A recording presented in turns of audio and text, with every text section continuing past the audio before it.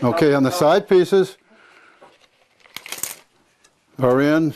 We won't nail them together yet, but we'll measure this off, which is 6 inches, and we'll cut another 6-inch piece for the front.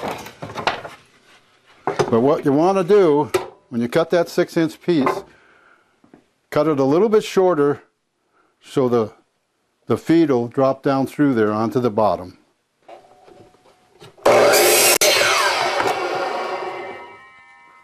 Okay, this piece here is going to go like this.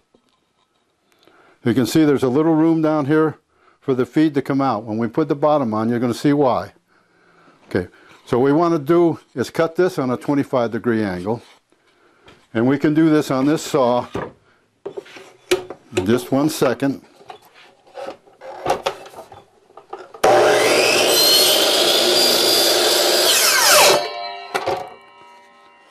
Now when you put it on there, it's got the same angle as this one here. So you put it on like this. What we ought to do is probably tack some of this together. And what I like to use is a brad nailer and some glue. So we'll do that on the next step.